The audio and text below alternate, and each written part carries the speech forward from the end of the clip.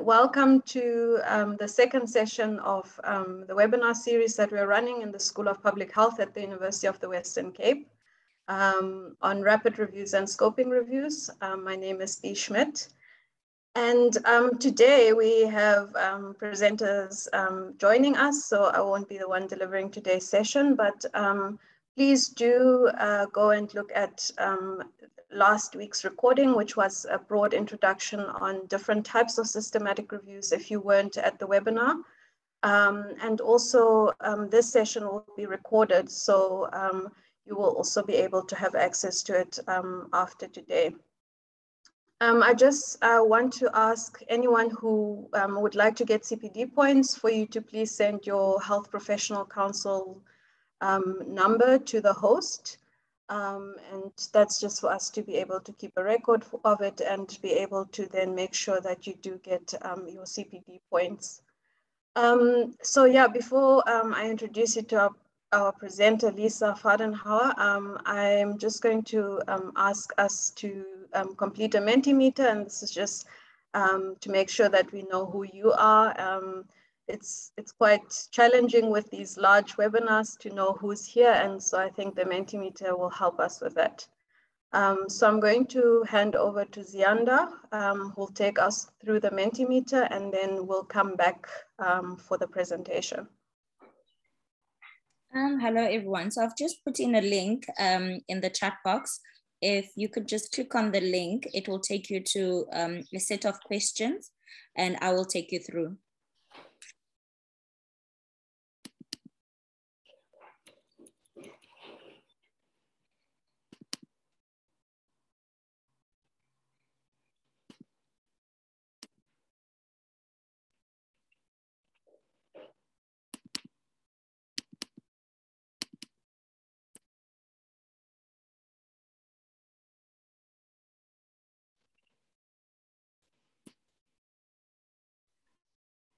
B, can you see the responses? Yes, I can, thanks. All right. So I'll give it a couple of more seconds and then we'll move to the second question. Yeah.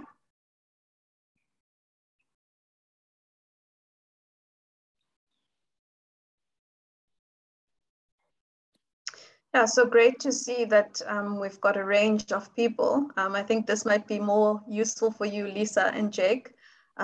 So academics, health professionals, technical support staff or advisory staff, full-time students, and other. I think for whoever is other, it would be really good if you could maybe put in the chat just for us to know what other is, just for us to also be able to increase our options of knowing who actually attends these webinars.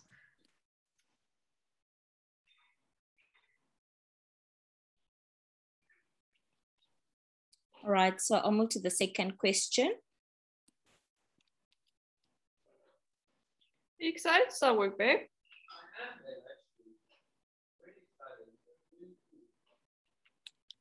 So much learning skills, challenge, personality. You should be able to see the second question. Routine. Probably also good for my spiritual life. How so?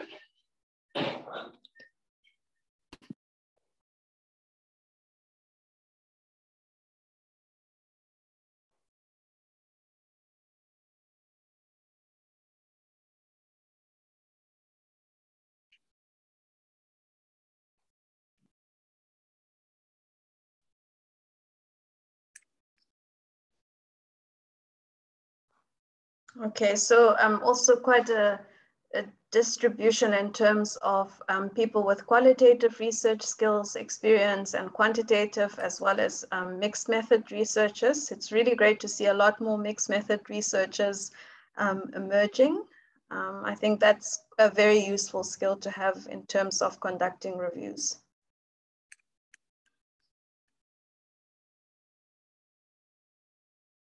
All right, I'll stop sharing and then in the chat box, I'll paste, I'll share another link, and if you can click to that link, it'll take us to the third and fourth question.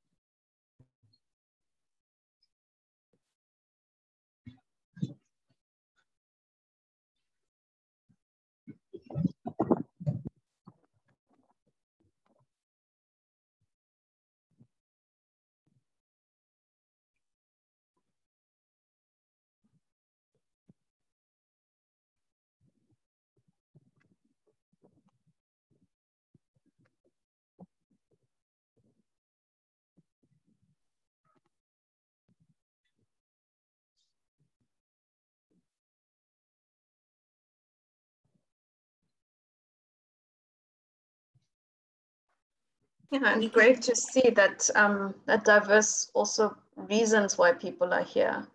So the majority to conduct a review, but also good to see that people are interested in teaching content on reviews and also applying it in terms of the evidence that comes from the reviews.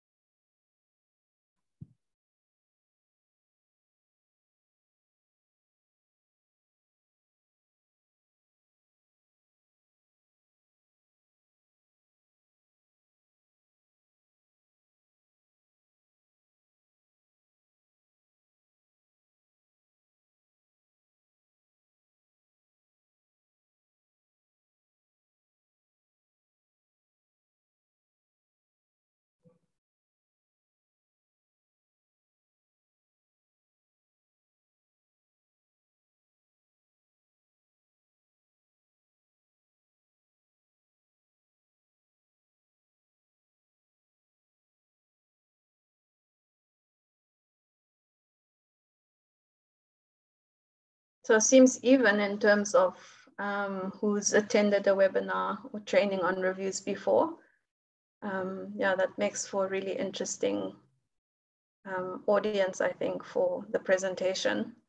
And just on this note, to just also ask you to please share any questions that you have or any comments that you have while Lisa is presenting in the chat. And we'll go through all of those. There will be a lot of time to discuss and respond to questions this afternoon. And so, yeah, that will be great so that you don't forget and we can keep track of them as Lisa goes through the presentation.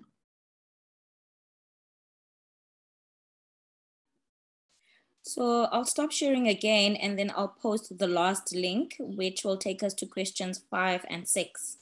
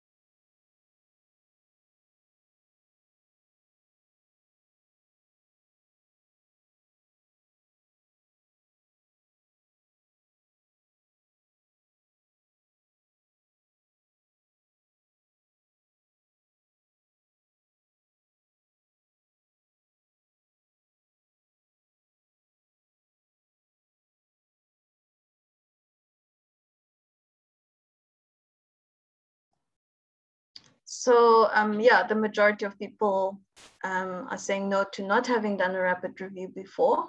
So I think this is the right webinar for you to attend. I think we have one more question, Zianda.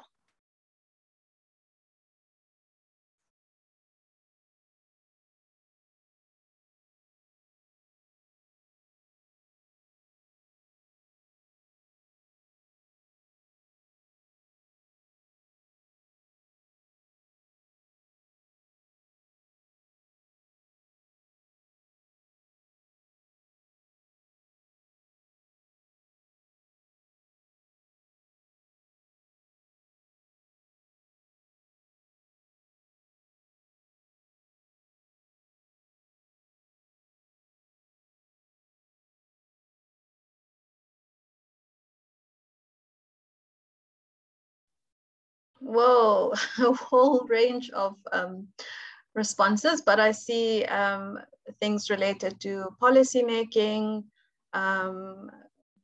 someone is saying they don't have an idea. It's great that you're here to publish an article, to get evidence on a topic quickly.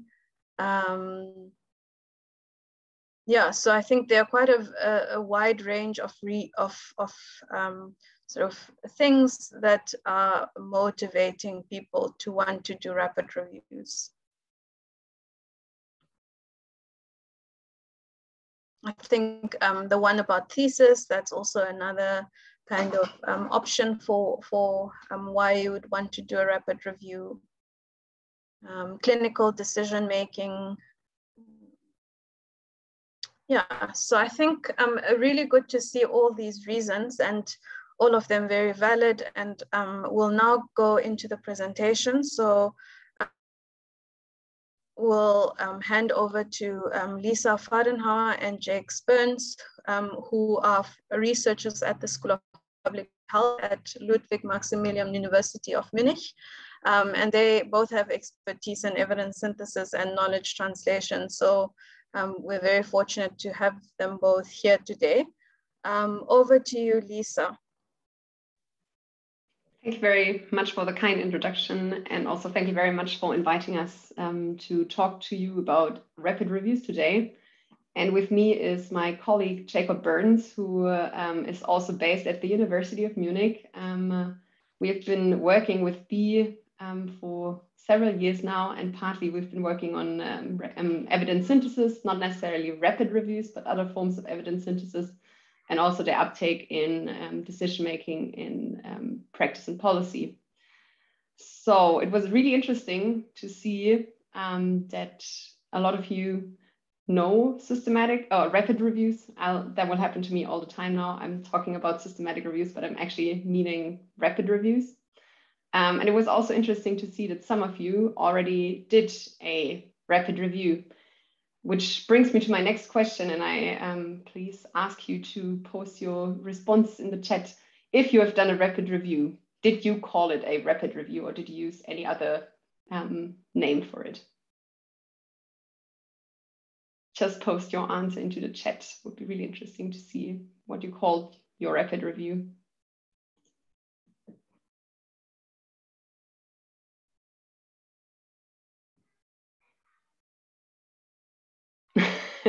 Very good first answer. Yeah, so rapid review.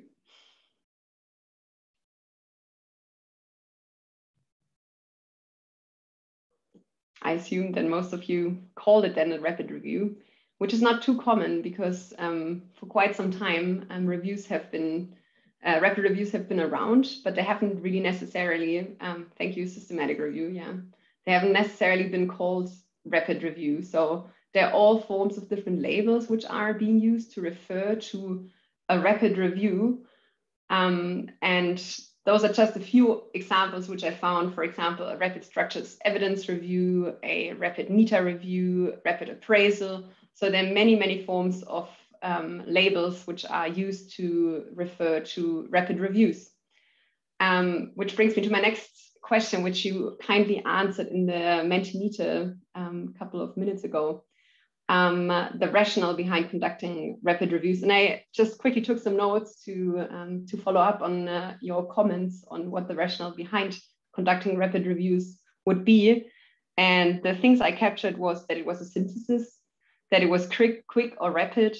It is informing policy making. It's mostly on a novel topic. It should be good and fast. And it has the aim of publishing, which could have several motivations, getting your thesis out, but also getting your publications up. So there are a lot of reasons behind why people are publishing or conducting and then hopefully publishing their rapid reviews.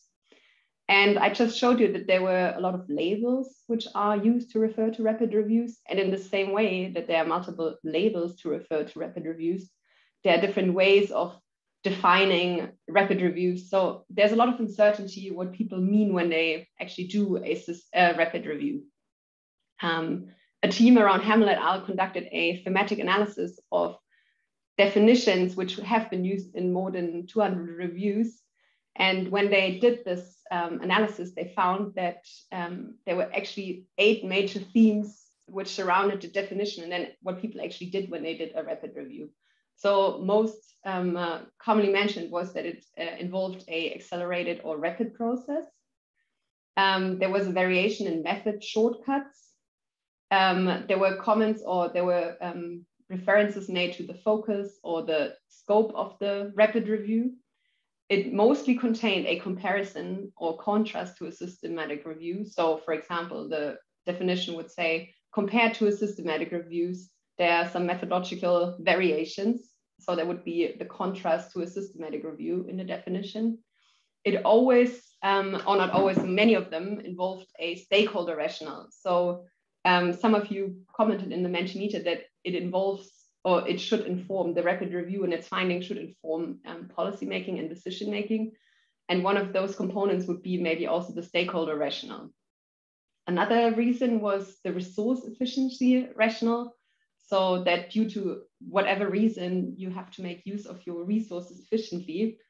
Could be that you have limited manpower, but could also be that you are in need of a rapid response, so time might be the limit, or funding. So there could be many different resources which should be used efficiently. It entails a systematic approach as it does a systematic review. And there were some references to bias limitations which can be limited by conducting a rapid review when, for example, compared to a narrative review. And you have been received an introduction to reviews in general already, right, B? So rapid review is just one of the members of the family of systematic reviews. Thus, it does not seem surprising to most of you, I assume, that that reviews and systematic reviews in general are supposed to limit bias and limitations by encompassing very thorough and strict methods. So lastly, this was more or less the definition that they came up with after having conducted this thematic analysis of rapid reviews, which have been done over the past years.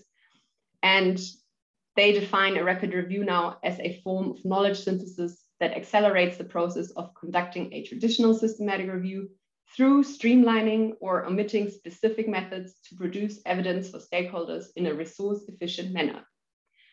And one of the very important aspects about rapid reviews is also that they should be driven primarily by requests for timely evidence for decision-making purposes, including to address urgent and emergent health issues and questions deemed to be of high priority. I am not sure how familiar you are with the Cochrane collaboration, or as it is called now, Cochrane. So I have one slide prepared for you to explain what Cochrane is. And the reason why I explain it to you is that I am referring a lot to the Cochrane, or mostly to the Cochrane guidance today, and how we used it in 2 rapid reviews we conducted over the past month. Cochrane is a collaboration which is charitable, and it is formed to organize medical research findings, also for the past decades in public health. It facilitates and guides the conduct of systematic reviews of healthcare interventions, public health interventions, and also diagnostic tests. It provides thorough guidance on how to conduct these systematic reviews, and of reason, it also provides guidance on how to conduct rapid reviews, which I'm going to introduce you to. And it hopes to facilitate evidence-based choices about health interventions involving health professionals, patients, and policymakers. So Cochrane also has a very strong focus on stakeholder engagement and making their work relevant. I am not sure if anyone is familiar with Cochrane and has worked with Cochrane, but Cochrane is one of the major players when it comes to the field of systematic reviews. I would like to ask you another question. Maybe you can also put your answers in the chat again. If you compare the rapid review with the systematic review, do you have any idea which steps could be streamlined or omitted compared to a systematic review in order to make it faster, in order to make more efficient use of your resources? So I would please like to ask you to put some answers in the chat to let me know which steps you think can be streamlined. Critical appraisal.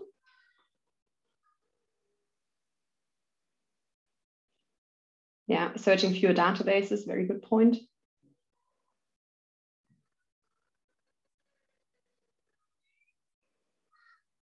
Two votes for critical appraisal.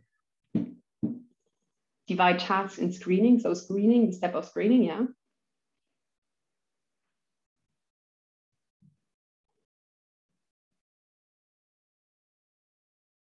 Yeah, databases, shorter time period, which could mean different things. Yeah.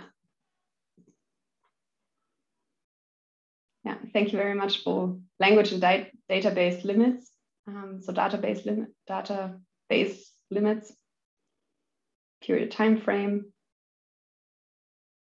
Yeah, one review of full text screening instead of two. In terms of number of years, okay, yeah. Would you include your publications into your rapid review? Question, very good point. I think that's something every systematic reviewer experienced at some point in their systematic review career, that the research question is rather broad. Very specific, should be very specific for a rapid review. Yeah, good point. Question should be included. Not sure how to, the PICO, yeah, limitations to the PICO, very good point. Yeah, so you raised already very important and relevant points where the process can be cut short. And I'd like to take you through a rapid review process, which I hope for those of you who, according to the Mentimeter, want to conduct a rapid review in the future, can be easily followed by you. And I will demonstrate these steps also by showing or introducing you to two examples. So this would be more or less the rapid review process according to the Cochrane guidance on rapid reviews. And this guidance has been published in 2020. Garrity et al. Have been publishing on an interim guidance, actually, which was developed by Cochrane over the past years. They wanted to publish it for a long time, but they only did so when the COVID-19 pandemic came up, and there was a strong need for guidance on how to conduct these rapid reviews. So they published an interim guidance, which will be valid until the full guidance appears. And this interim guidance suggests the following 8 steps, which starts with setting the research question, setting the eligibility criteria, searching, study selection, data extraction, risk of bias assessment, synthesis, and other aspects.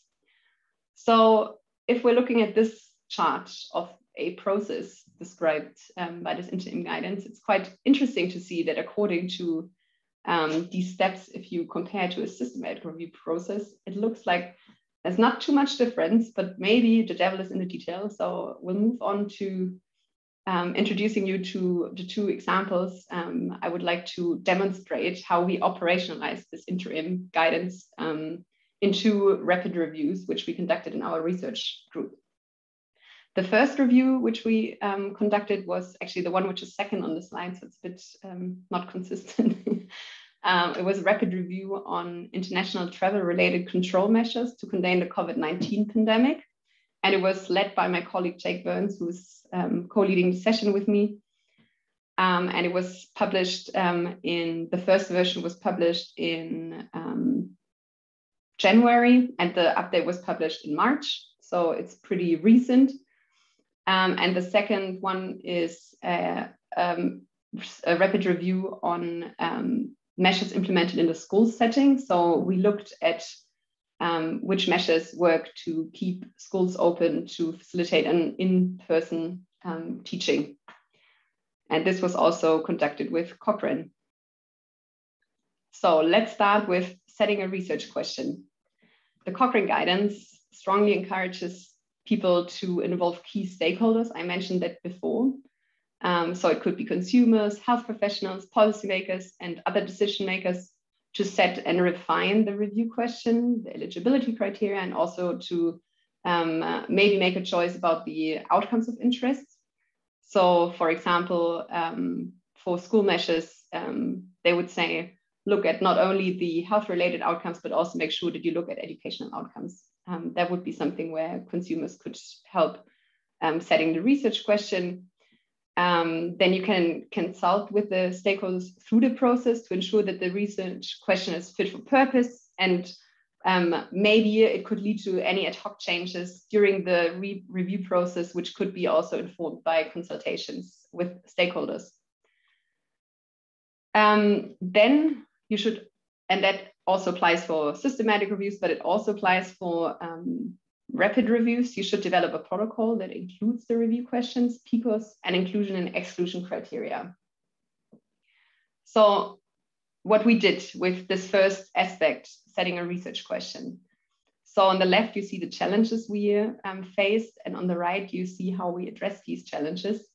So first and foremost, and I think that applies to many of the COVID-related research topics, was that there was a very high need for decision makers to address various topics.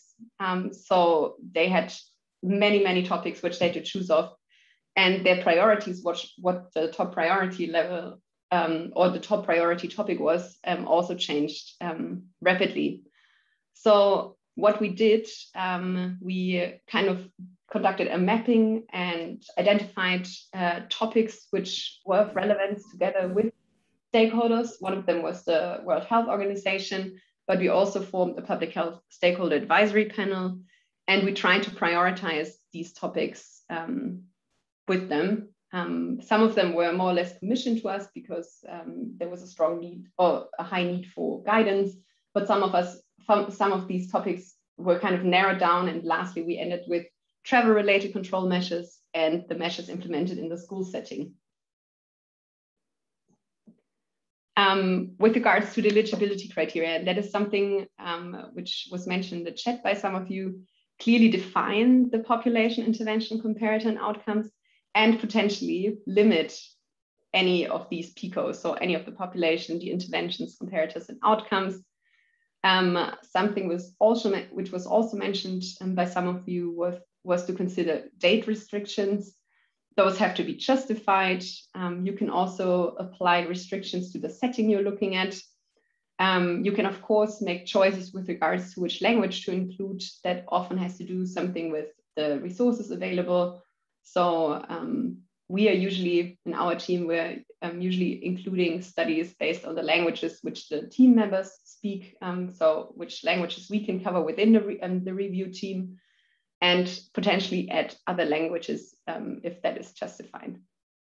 One thing which is one of the bigger differences to systematic reviews is that a systematic review itself should be considered a relevant study design for inclusion. And you are also encouraged to place a higher emphasis on higher quality study designs, which is sometimes easier said than done, which I'm gonna demonstrate you in a second. So as most of you know, or all of you know, defining the eligibility criteria during the COVID-19 pandemic was challenging. The evidence base was changing daily. It was very rapidly changing. There were unclear study designs which were used. It was just a big mess. So when we were kind of started working on our research question, we were kind of a bit lost with what to specifically look at.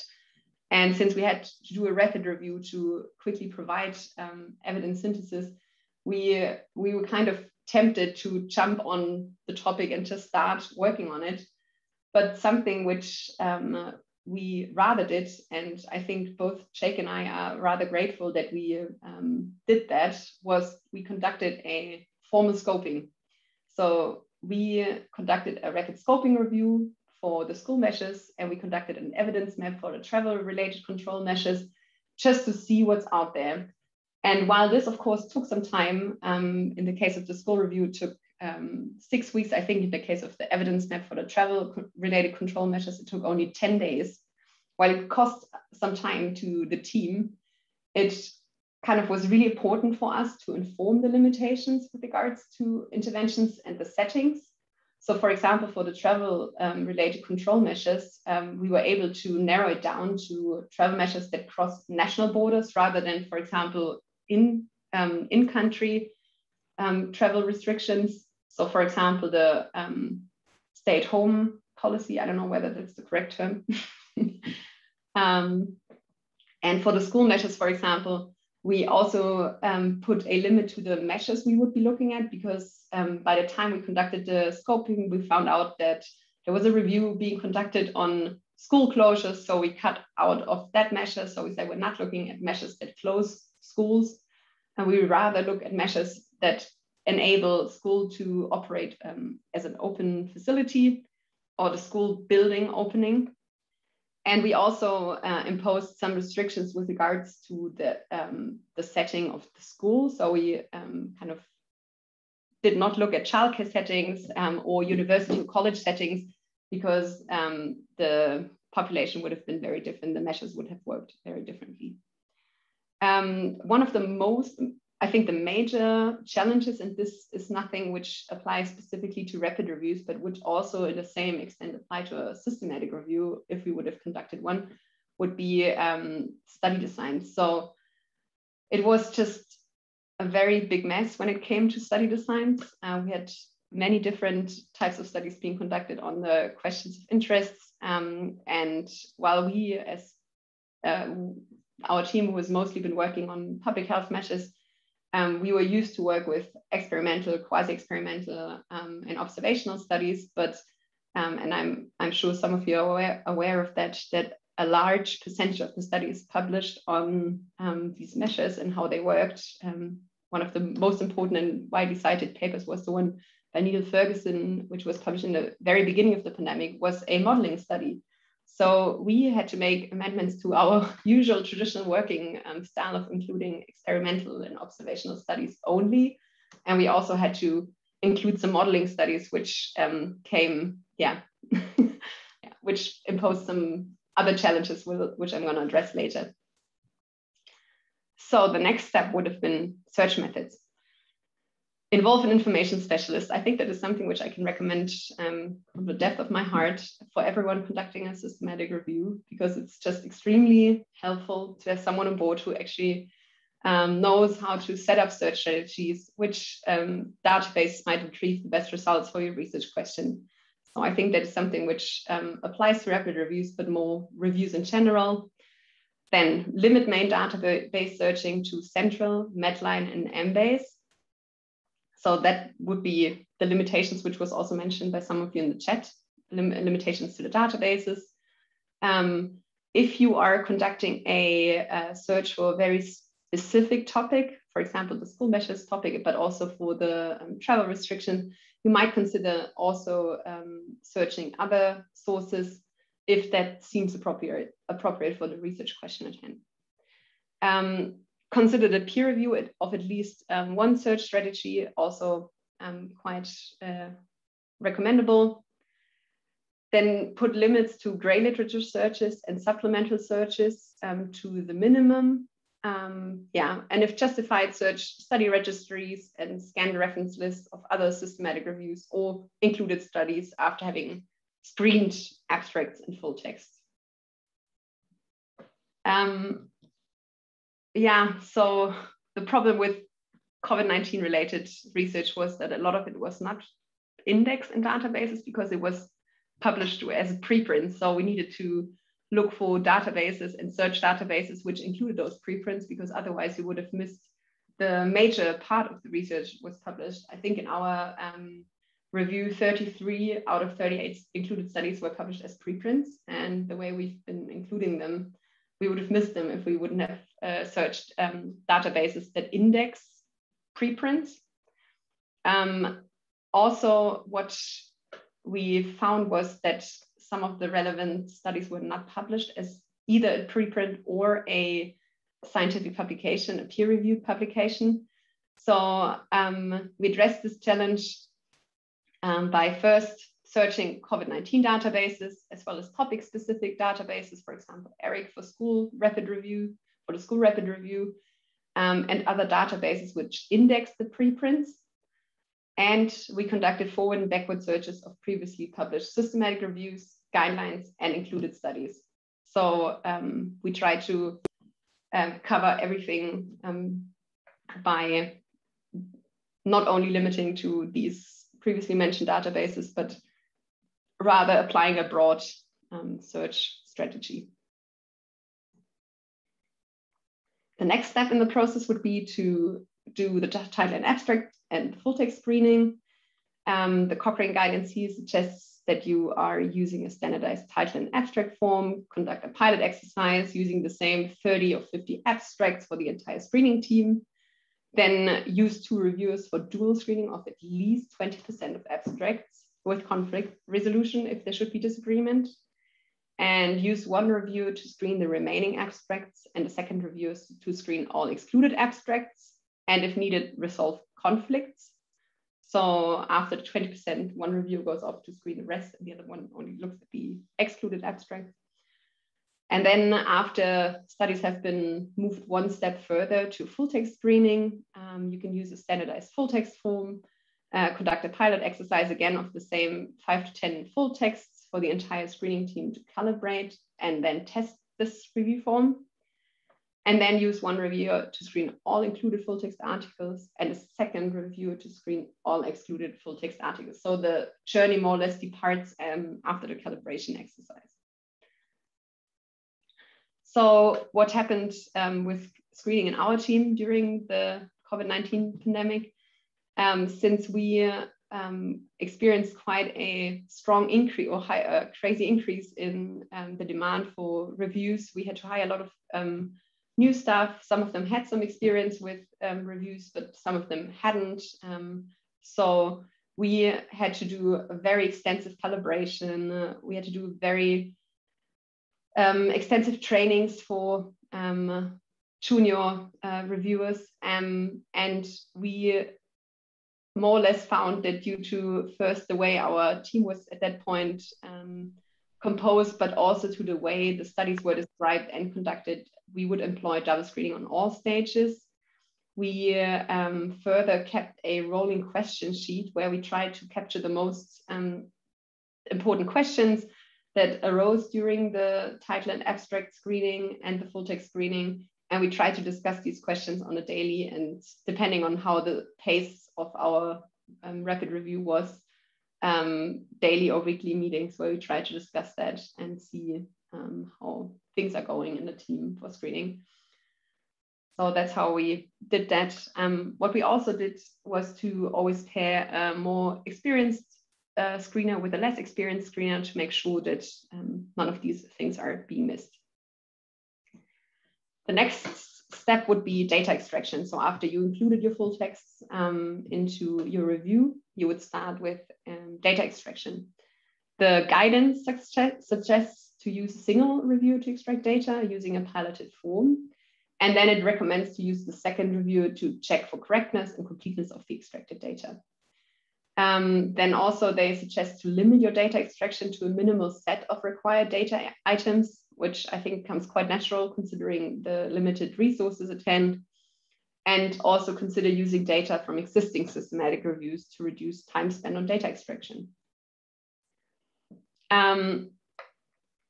So the challenge we had with data extraction was, again, that we had some less experienced people on board, which we needed to facilitate the rapid process.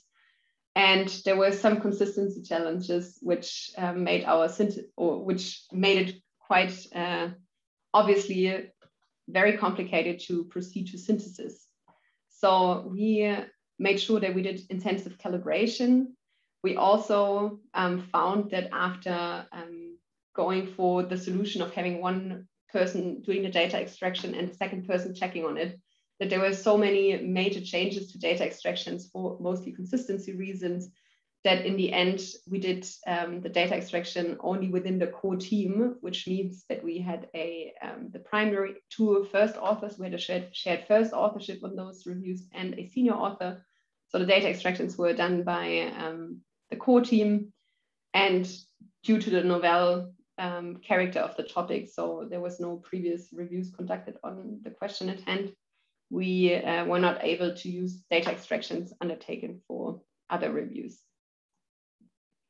Risk of bias assessment. So while some of you mentioned that this could be a valid shortcut in a rapid review, the guidance suggests to do risk of bias assessment and also use a valid risk of bias tool if that is available for the included study designs, which is a big caveat. Use a single reviewer to rate risk of bias with full verification of all judgments by a second reviewer.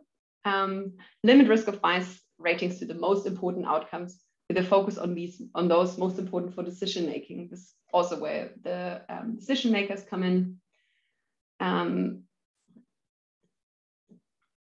this is how we, what happened to us during the review process. Again, we had a mix in our team of people who had more experience. Oh, I'm sorry, I did not change the challenges here. Those are the old challenges, but the first point equally applies to here. So we had to make sure that the risk of bias assessment was done by the senior members in the team. So we had to make sure that the team that does the risk of bias assessment is composed by senior researchers. And we made sure that there was a minimum of 2 people looking at the risk of bias assessment. So sometimes we had one person doing the risk of bias assessment and a second person validating the risk of bias assessment. And sometimes what we did was that 2 people together looked at the study and did the risk of bias assessment if it was a really complex one. All of the judgments were made in the team. So to make sure that we have the risk of bias assessment in place. Synthesis. The guidance recommends to synthesize evidence narratively and consider a meta-analysis only if appropriate. So only if the studies are similar enough to form. The standards for conducting the meta-analysis are equally applied to a rapid review when compared to a systematic review. And it also recommends to use a single reviewer to grade the certainty of guidance, so applying grade with verification of all judgments by a second reviewer. So the challenge we had, again, very heterogeneous data. So we were not able to conduct a meta-analysis as suggested by Cochrane. We did a narrative synthesis stratified by intervention, type, and outcome. We further separated the synthesis for the real-world studies and the modeling studies. So all of the studies that did a quasi-experimental design or an observational design allowing for inferences, we put in one group, and the other group would have been modeling studies. So we separated those and reported for those separately. And we employed a staged or phased approach to the synthesis. So we started off by study tables describing the intervention effects, because the way some of these modeling studies report their results was quite challenging to describe. And sometimes some of the data were only presented graphically, which made it really hard to extract the actual intervention effect. We developed the summary of findings tables, and we tried to determine the overall direction of the effect. Some other aspects that are recommended by the Cochrane guidance are that all these rapid reviews should be preceded by a protocol submitted to and approved by Cochrane. These protocols should be registered either with Prospero or Open Science Framework. The rapid review should allow for post hoc changes to the protocol as part of an efficient iterative process. But all of these changes should be documented, to make sure that those are captured. And then lastly, to incorporate the use of online systematic review software, which could be, for example, Covidence, Distiller, or Epi Reviewer, to streamline the process. In our case, we registered the rapid review with Cochrane. So we got in touch with them, said we would do a rapid review. They sent us the systematic review guidance, or the rapid review guidance. And they also sent our protocols out to the peer reviewers. They sent us some feedback, and we registered the protocols for both reviews with the Open Science Framework. And we implemented some post hoc changes, which we transparently documented in the final review publications. so one of the aspects that I have been mentioning before is that rapid reviews are, or it is recommended to conduct these rapid reviews in answering the need of a decision maker. But it is also quite clear that any accelerated evidence synthesis comes with a potential trade-off in validity. And colleagues from ours, they conducted a survey with decision makers that what they asked of a rapid review. And they stated that for the rapid review to be useful in practice, they expect the same conclusions as in a systematic review in 9 out of 10 products. So they expect the review to be equally valid with regards to the conclusion as systematic reviews. So you see there might be a little dilemma there. This team also put out some recommendations for the conduct of rapid reviews. So they said that rapid reviews are likely to be more applicable to focused clinical questions rather than complex public health questions. It is also moreover recommended to make informed choices about the shortcuts to avoid loss of validity, to use automation tools for screening, for example, Screen4Me, and I hope there will be better software developed in the next years to come. Use experienced systematic reviewers with complementary skills. I think that is the perfect situation if you have a team composed of experienced systematic reviewers which have skills on doing risk of bias assessments and applying grade, but also having gone through a project of a rapid review in general. And something which I think in our team also paid off is that the entire team blocked off time for the rapid review. Sorry, I did use the word systematic review, but in that case, I mean a rapid review for the duration of the rapid review to make sure that people are able to fully focus and concentrate on this rapid review while everybody else is working on that. And just a few words to summarize our experience with conducting rapid reviews during the COVID-19 pandemic. And Jake, please interrupt me if you want to make any comments on that. So we had really large systematic review teams, some of them almost 20 co-authors. So we had very large teams. It was very important to have coordination on board. So one of the first authors was mostly responsible for keeping communication up and coordinating the teams. So we formed teams around certain tasks where we always paired senior staff with more junior staff. So we had a title and abstract screening team, a full text screening team, a data extraction team, a synthesis team, a risk of bias assessment team, a grade team. So we had like all of these stages of the systematic reviews formed as teams to make sure that there was always a good composition of the review team, to have the senior research on board and more junior stuff. We had in some of these periods when we did these rapid reviews, we had daily meetings where we discussed the rolling questions and other issues that arose. So the coordination effort was really, I would say, big.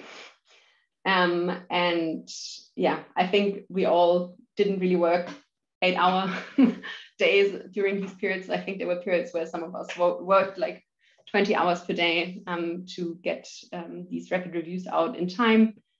And while you can take some shortcuts in conducting rapid reviews, we also made the experience that most of these shortcuts really lead to the loss of validity, reliability of your findings, and were not worth the effort because it might require you to go back and look at some of this stuff again. Jake, please jump in. No, thanks, Lisa. I think that's a great summary and it also touches on some of the questions that people have asked in the chat. So I think some were interested in the number of actually people that were involved, and I think Lisa touched on that well. I looked this up actually for something else earlier today, and it was between 14 reviewers on the smallest review and 22 reviewers on the largest review. And as Lisa mentioned, it was really just about coordinating that number of people across the different steps of a review and keeping things on time. And someone else asked, whether the people actually were only working on these reviews full time or whether they were also having to balance other tasks. And I think you mentioned that for the most part, the people working on these projects were focused at least for days at a time or even weeks at a time completely on these projects. And that was something that was feasible at a certain part of the pandemic. I think at the beginning we were in what we started calling emergency mode, meaning that, you know, there was a lot of external pressure for these things to be conducted and delivered very, very quickly. And I think that led to what Lisa mentioned, you know, 16, 17, 18 hour days. And at some point, I think both sides of the equation, both the researchers as well as the people sitting on the side looking for answers, realized that this wasn't a sustainable model. And I think now we've moved from, you know, what we call emergency mode back into, I think, what's a more realistic rapid mode. So instead of wanting an answer within 10 days, maybe now we have 3 months or 4 months to deliver an answer. And I think that is where we'll be back in a model of trying to balance the tasks we have in our everyday life, our everyday work, with conducting these rapid reviews that still need to be quick, that still need to be well coordinated, but also just fitting with the reality that we all have regular public health jobs and things that need to be happening that aren't always necessarily related to these very pressing COVID questions. So that's just what I would follow up with, Lisa, on your last couple of comments. Thank you. Yeah, please go ahead, sorry. No, I was just going to say thank you to you, Lisa, for your presentation. It was really detailed. And I think the format in which we'll go now is just to respond to some of the questions in the chat. Jake, I think one of the questions that I had that might be useful for participants is something that you just mentioned now. And it's the question of actually around when is it appropriate to do a rapid review versus kind of a systematic review? I mean, you mentioned sort of the 10 days that you had to do rapid reviews. When would be a good time actually, if you have 3 months? Does that mean that you should basically be going back to doing a full systematic review?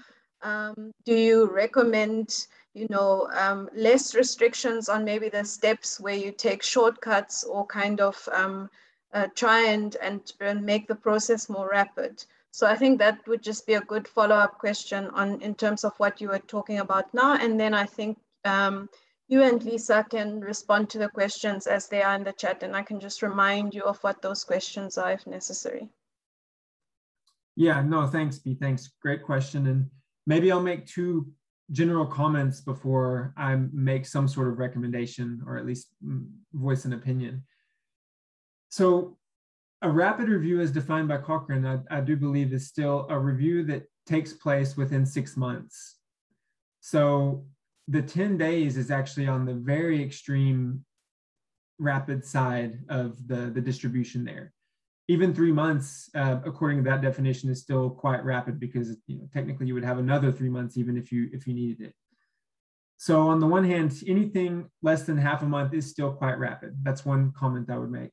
The other comment is, and Lisa did point to this in the slides, a rapid review is in part defined by shortcuts that are taken within the process. That's how you can, that's one way you can get into this rapid time frame is taking these methodological shortcuts. But at a certain point, we were finding it a bit hard to make these shortcuts for 2 reasons. On the one hand, we were getting some pressure from Cochrane and from peer reviewers to make sure that our methods were really only marginally different from what I would say are the methods for standard Cochrane reviews. So we were getting a push, I think, from that side not to take these shortcuts. And as Lisa also mentioned, I think we were realizing that if we were honest, not taking these shortcuts were leading to small mistakes. And, you know, none of these individual mistakes were of the magnitude that would lead to the conclusions changing. But on a whole, I think it was just a number of mistakes that we weren't necessarily comfortable with, which is why, you know, even independent of Cochrane and peer reviewers pushing for us maybe not to make certain shortcuts, we also came to a similar conclusion that where possible, we should be, you know, doing things as comprehensively as possible. So B, with regards to kind of what my recommendation would be, and I'd be interested to hear Lisa's as well. I don't think it's sensible to aim for anything under 3 or 4 months for a review of this type, even if the question is quite pressing. I think the amount of work that needs to be done, the amount of work that needs to be spread across different individuals who do have other things they need to balance, anything shorter than this 3 months, also with extensive quality checks that need to be happening on the backside, I think is just not really, even if it's somehow feasible, I don't think it's very sensible, and it's definitely not sustainable. So I think, I would, if I was picking out a time frame for a really ambitious rapid review, I would shoot for maybe 4 months, but I wouldn't be even surprised if it pushed rather into the 5 or 6 month time frame. I don't know, Lisa, do you have any more thoughts on that? No, I fully second what you just said. And for example, for the school measures review, we definitely, we conducted the searches in December, and we just submitted the review in August. And today the peer reviewers feedback came back by 11 peer reviews. So we're very excited to address that over the next days. So I would say realistically, 3 months is very ambitious if you move out of the emergency mode. So if you move into regular working hours and regular days and regular taking care of your family kind of schedules, I think it's realistic to go for 3 months. Maybe to say that there could be pharmaceutical or more clinical questions that could be done in a shorter time frame, very well-defined small scope questions that can be addressed by rapid reviews much faster. But I think if you move out of that realm and move into, for example, public health measures and assessing the effectiveness, I would say it's very realistic to make this rather a 3 to 6 month rather than a 1 to 3 month. And Jake mentioned that for Cochrane, it's a 6 month period between search date and publication of review. We kind of got over this 6 months, and we had to conduct update searches while not doing data extraction and critical appraisal on these studies. But we still had to do an update search. And I think the update of this review is dooming. So there will be more interesting things to come. Should we address the other questions that came up in the text, or do you want to add to that question, Jake? No, and I took a note of them as they were coming, Lisa, so maybe I can pose a couple to you and you can, so one was, what do you mean exactly by intensive calibration? You can answer that question yourself.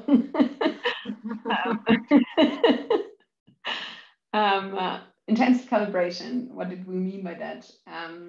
We did a calibration in title and abstract screening, full text screening, and in data extraction and in risk of bias assessment. So at 4 steps, we did calibration to make sure that data are consistent. So we chose up to 100, between 50 and 100 abstract titles and abstracts that we screened all of the people who worked on title and abstract screening. We then discussed the screenings, all the people in the team, which sometimes was composed of 8 people. So 8 people joined a daily meeting on title and abstract screening and the progress on that. There were intensive discussions about unclear cases and so forth. That's what we did for the title and abstract screening. For the full text screening, we always took between 5 and 10 studies, which we screened on a full text level within the full text screening team, which was composed of almost the same number as the title and abstract team, usually between 5 and 10 people, and discussed the unclear cases. We had the rolling question sheet, which was usually dealt with by the person leading the full text screening team. So it was mostly one of us from the core review team that tried to answer all the rolling questions on a continuous basis.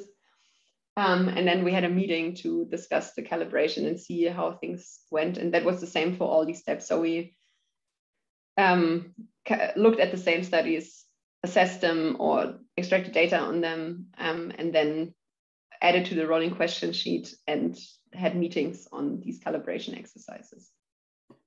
Yeah, and maybe just to once again, to emphasize what the aim is. The aim is to make sure that everyone that's taking part in a specific task is completely on the same page with one another, so that we're doing things in a standardized way, and that at the end we can be confident that that everything should be quite harmonious, that it's not that one person was, misunderstood the eligibility criteria and applied them incorrectly. And that obviously could apply to any systematic review. I mean, obviously you want everyone to be on the same page, even if you take 2 years to do a review. I think the difference is maybe you just have less time to correct mistakes. So if you're really working on this compressed time frame, every day is quite important. And if you need 2 or 3 days to sort out a mistake because maybe not everyone was extracting the same types of data, and you have to go back and look at every single study and re-extract that data, it just costs you time. So it's obviously important for any systematic review. I would emphasize that, but I think it's even more important to do this type of intensive and extensive calibration for rapid reviews. Someone asked about the types of risk of bias tools, and maybe I'll take that one on. So Lisa mentioned that we were looking at different types of studies. We included, everything ranging from randomized controlled trials, which so far we have not identified any yet. We know in future updates of these 2 reviews, we will have some randomized evidence, but we also considered, different types of observational studies as well as modeling studies. And I think for everything except for modeling studies, the advantage is there's already quite an established Cochrane frame for assessing the risk of bias of these types of studies. So for randomized controlled trials, it's the Cochrane Risk of Bias 2 tool. So it was updated a couple of years ago. For certain types of observational studies, it's Robbins I. And actually in both of our reviews, there was also certain studies that fit more of a, we'll say like a diagnostic question. So if there were studies looking at testing at airports, for example, or testing within schools, those fit more of a diagnostic frame. And there's a risk of bias tool called Quadas 2, which is used for those types of studies. So I think for that, it was quite straightforward. There's a lot of guidance and there's established tools within the community for assessing risk of bias. Where we were a bit on our own was related to modeling studies. So the travel review was the first one that we conducted. And we did a quick search. We contacted other colleagues who work in evidence synthesis. We contacted colleagues who work with modeling studies, and we weren't able to find a satisfactory tool for assessing the risk of bias or the quality of modeling studies. So what we did is, with colleagues that focus on modeling studies, we spent about a week actually designing a bespoke tool of our own. And now that tool has been used, I think, in 4 different reviews. And I think our experience has been quite good with it. So it focuses on, the input parameters of modeling studies. Sorry, I don't have it off the top of my head, everything. It focuses on the uncertainty of studies. It focuses on the transparency of studies, and it focuses on the validation of the studies. So, all that to say, there wasn't an established tool. We designed our own, and that has worked quite well. And we can definitely share that tool for you to have a look at as well. It's found within these published reviews, but I can also send B that after the fact so the participants can look at it. Okay, Lisa, someone else asked what the rationale could be for doing a rapid review with Cochrane. I assume meaning as opposed to publishing it somewhere else. Well, I think we mostly refer to Cochrane guidance in this talk, right? So most of this is kind of built around the organization or the collaboration of Cochrane. You don't have to do that if you do not want to publish your review with Cochrane. We wanted to publish our review with Cochrane to also increase the visibility of our review, but also to adhere to these very strict standards imposed on us by Cochrane. So if you want to publish with Cochrane, you need to go through that step. If you do not want to publish with Cochrane, there's no need to do so. But it would still be recommendable to publish your protocol on Prospero or Open Science Framework, which I think another question referred to, Open Science Framework is for free and Prospero is too. The only problem is that you need to be at a very early stage of your process, so you should not have started working on your screening, I think, check. I'm not sure. There was like a certain limit where you couldn't register your protocol anymore. So, and I think another question addressed that too. So can you still publish a protocol after your review has been published? The answer to that question is it's kind of pointless, because you can't make the reference to your protocol in your publication by saying we had an a priori protocol which had certain, which indicated certain decisions we made in the beginning before we conducted the review to make sure that we are limiting any risk of bias in the process. So if you plan to do a review of any sort, I would always recommend to register that either with Prospero or with Open Science Framework. So you can reference that also in your publication. Yeah, and maybe one more point that we considered, we did consider for a more recent review not publishing with Cochrane, just because there are some extra steps in the process with Cochrane that sometimes seem to be a bit cumbersome, maybe. But Lisa mentioned an evidence map that we worked on for the travel related control measures. And this, even with the accelerated peer review that this journal we submitted to advertised, it took us 10 months to get this published. And that was actually, we always responded quite quickly with the resubmission, with responding to reviewer comments, et cetera. It's just that the peer review process, as you all probably know, can take a long time. We had more of an assurance with Cochrane that this process was going to be quite a lot quicker. So that was another thing we considered very pragmatic. How fast can we get this published with Cochrane as opposed to publishing somewhere else? But I think independent from that, as Lisa said, it's completely possible and legitimate to publish rapid reviews outside of Cochrane, just as is the case for systematic reviews.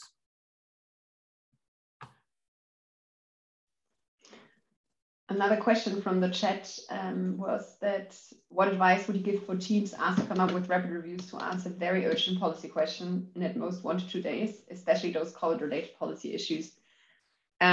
We were asked these questions too, especially in the beginning of the pandemic when there was no evidence out there, and it was really hard to come up with very ad hoc, systematic evidence and ad hoc kind of synthesis of the literature on a specific topic. When we were asked these kind of questions, what we did within the team, again, you have to set aside time. So you say, okay, 3 members of the team only work on this specific questions for 3 full days. So nothing else can be done in these 3 days. And what we did is we did more or less employ a different process. So we would look in, at that time, it was still the WHO COVID-19 database. We would only look for systematic reviews on the topic, which of course at that time, some of them didn't, or there were no systematic reviews in the beginning. So we had to look at the primary studies on a specific topic. But we tried to kind of have a search strategy in place. So we would look for a specific school and closure and children, just a stupid example, but that's the kind of search strategy we would have, and we would only look in this one specific database. And I would say at the point we are now, what I would recommend is to have a systematic process in place. There's something like a rapid response mechanism that you can employ. So you have a question that comes in, you try to turn that question, sometimes that the question which is given to you by decision makers is not really a systematic review or a review question in general. So you probably have to refine the question and make this something which you can address by a systematic process. And then I would recommend to look in COVID-19 specific databases, employing a search strategy for systematic reviews only. Look at all the systematic reviews which have been done in the area and try to kind of contextualize the conclusions from these systematic reviews for the specific context that you have to provide some, I don't know, summary for, or evidence brief, whatever is the format of interest. Yeah, exactly. And I think just to summarize that, I think in 1 to 2 days, you just have to be realistic about what is possible. And you know what Lisa walked us through today as being a rapid review going through all of these steps within 1 to 2, 3 days isn't realistic, and it's not possible. So I think this type of very rapid process can still be very helpful, can still be very informative, and can probably be used by decision makers. It's just a little bit of a different product. And I think that's just important to realize that, that's the case. Yes, and exactly. And the most recent comment that it's difficult to actually synthesize the results of such a very rapid process. That actually lines up very well with what we found, even employing, a more kind of systematic review type approach. We also had quite difficulties pulling the various very different strains of evidence together into something that could hopefully be informative for decision makers. So Janine asked whether the involvement of experts using something like the Delphi method could enhance the rigor of rapid reviews, particularly with regard to the policy or the health systems research question. So I think so. I think if there's time, if there's a process in place for doing this, making sure that the question is relevant to those end users that need the evidence in the end, there's only value in doing that. I think it ensures that the question's the right question and that the product will be the right product. Lisa mentioned that we had some processes in place for this, nothing so formal as a Delphi method, but we were asking certain end users to make sure that we were on the right track. But yeah, if there's time and resources for such a formal approach, I think there's only value in making sure you're asking the right questions. I'm not sure whether I understand the question correctly, to be honest. Can the involvement of expert reviewers or the Delphi method enhance the rigor? Do you mean expert reviewers? I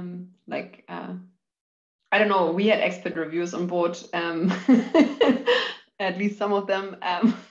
No, we had expert reviewers on board, and especially for the dealing with modeling studies, we brought a whole new team on board, which was having quite extensive modeling expertise.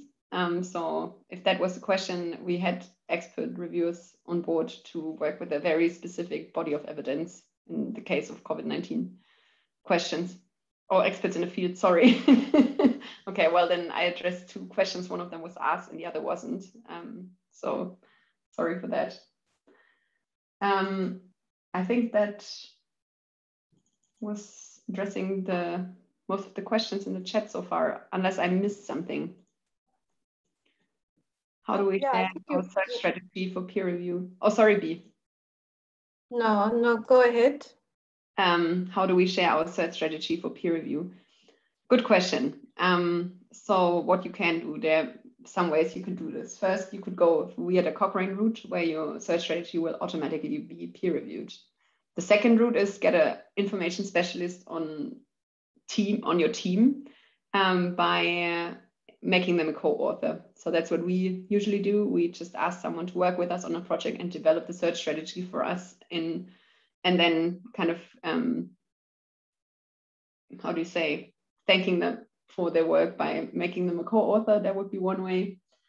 And the third way is, which is probably the more expensive way, is to register, or you publish a protocol with journals like Systematic Reviews, which publishes protocols. The whole protocol will be peer reviewed, also a search strategy. But since it's an open access journal, it's quite expensive to pay for these kind of publications, but then you would have the peer review. So those are the 3 routes I'm aware of. Please chime in, Jake, and also B, if you know of any other. No, I think it's a great question, because I mean, that was in the Cochrane guidance to have your search strategy peer reviewed. And I think that, if you go the Cochrane route like we did, it's quite simple because that's part of the process. I think the third option that Lisa mentioned, so actually trying to publish your protocol with systematic review, here again, if there's time and resources, that's excellent, but it could take an extra half year easily to go that route. So I think sometimes that's just not feasible. Maybe just cold calling, or sending an unsolicited email to the related Cochrane group sometimes might also be an option. And, you know, depending on how much time and capacity they have, I could imagine sometimes they would take the time to actually have a look at your search strategy in an informal way. But I agree that that's a little bit of a tricky situation to follow the Cochrane guidance related to that. I think the one thing that we've done as well is just to develop our search strategy in a very iterative manner as well, where it takes a lot of time because then you kind of have to improve your search and redo it.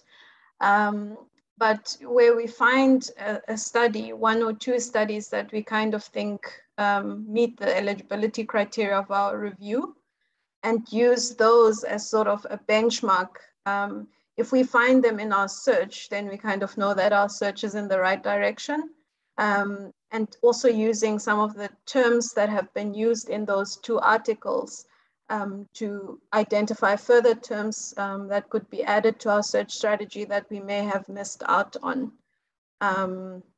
And then I think there's also the additional aspect of maybe doing just random searches in sort of Google Scholar to see if there are additional studies you could identify that you may have missed in your search. But of course, it is possible that you would have missed them if they were not in the database that you have covered in your review. I think one question that I had for you, and I think this would be really beneficial, is just for you to just briefly speak to what you know or think has happened to the evidence that has come from your rapid reviews. You've published it. Are there other ways that you've disseminated it and kind of spread it and promoted sort of the uptake of that evidence into policy and practice? And if you have kind of any tips and recommendations for that, because I think ultimately if you're going to do an entire review, and as you saw with the rationale for doing it earlier on, that changing policy and practice is one of the kind of objectives. So maybe if you could just briefly speak to that experience. And then I think there are a few last questions which we'll take after that, and we can wrap up. Yeah, I'll start B, because I think Lisa her experience with the school review has been quite a bit more extensive than mine with the travel review.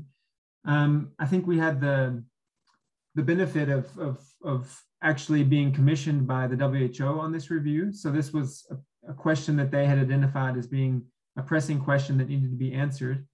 And basically the review was taken directly and led to kind of the recommendations at the international level that the WHO was working on related to international travel. We did some additional dissemination work within Europe, sharing this with things like the European Commission, the German kind of ministry for, I'm not sure, I don't remember which ministry it was, but basically the one that deals with international travel. And there was some interest in that, but we don't have any idea whether that was necessarily taken up. So I think with regard to the travel review, we did have this one very concrete outlet for dissemination that we knew was policy relevant, but we could have done a much better job, I think, of thinking through a much more concrete way of trying to translate this in a way that could be taken up for policymakers worldwide. But I'll hand over to Lisa because I know they've done a lot more work on the school's review with this.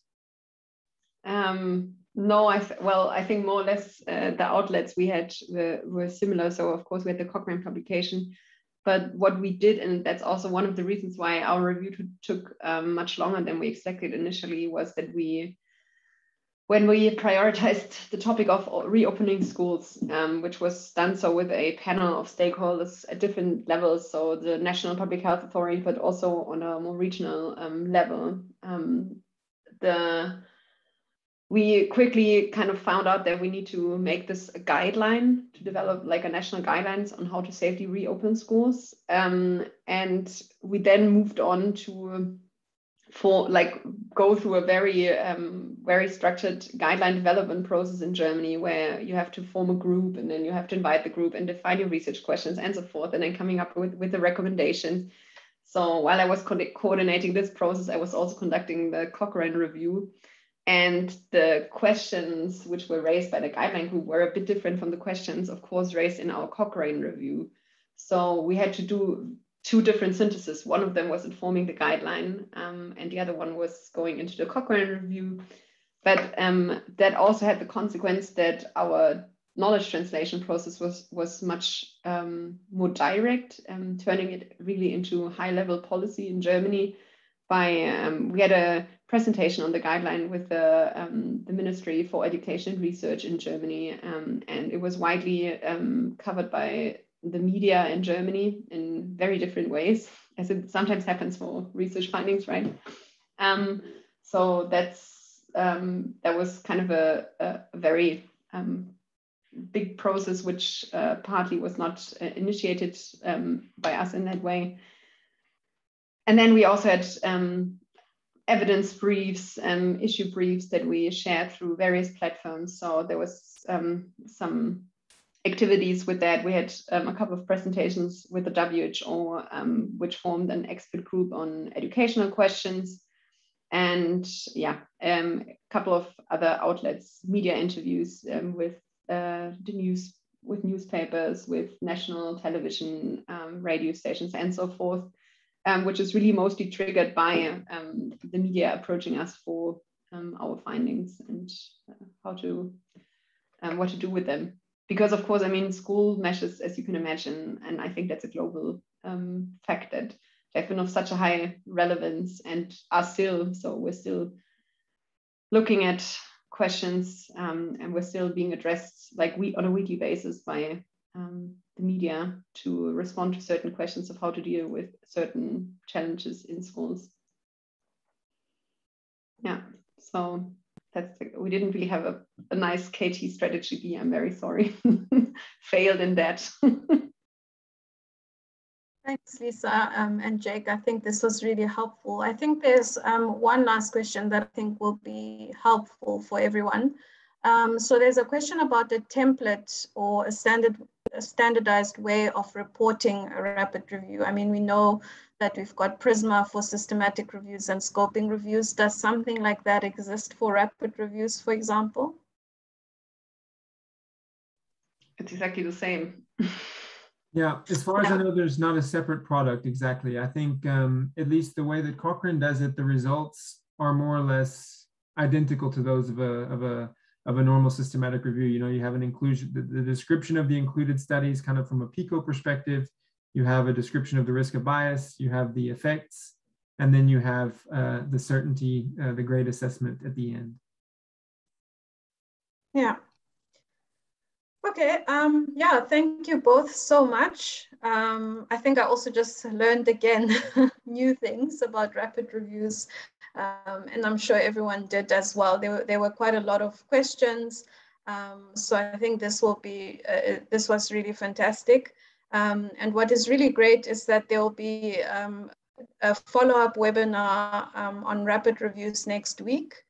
Which will also be looking at real-world examples. And I think, Lisa, you really started well to demonstrate how you've used rapid reviews for the COVID-19 pandemic. So there will be more examples next week on a rapid review that actually uses qualitative studies. So that will be a different kind of qualitative review and not necessarily looking at the effectiveness of interventions. As well as a collaboration that took place between the Department of Health and Cochrane South Africa, where they've conducted rapid reviews for COVID-19 as well. And they didn't use necessarily the Cochrane methods, ironically, but they actually tried to make it really rapid and tried to respond to the government's need during this time. So that will also be a very good example for you all to be able to see. So I think there was a last question about guidance for conducting rapid qualitative reviews. So that will be on for next week's sessions. And I don't see any other questions. I've put the link to the evaluation in the chat. It would be really great to get feedback. It was really helpful. I did try and pass on some of this to Lisa and Jake, and we try to include more examples in the presentation as compared to the first session. So we do use your feedback and we do really appreciate it. And thank you so much for attending today's session. We will send you the recording to the link, and we'll also attach, I'll specifically look for the papers that Lisa and Jake were referring to, where you'll also be able to see the risk of bias tool that they were able to adapt and develop. Thank you so much, everyone, and take care. Thanks for the great questions, everyone. Thank you. I'm going to post our email address in the chat, just if you are interested in getting in touch, and also for sharing materials. For example, the modeling tool, just write us an email and we'll make sure to get things to you if you need them, if you do any stuff on modeling studies, for example. There was one question which we didn't answer, which I'm just quickly addressing on qualitative rapid evidence synthesis. I'm sure there is guidance, but not from the Cochrane collaboration. So I think the JBI has guidance on rapid qualitative evidence synthesis. You might be better informed than I am. Yeah, so what I've seen is that people have been using the Cochrane QES, the qualitative evidence synthesis methods,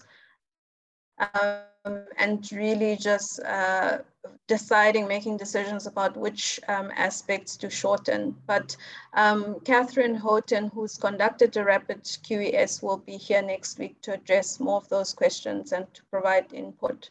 Yeah, thank you very much. Thank you, bye. Bye-bye.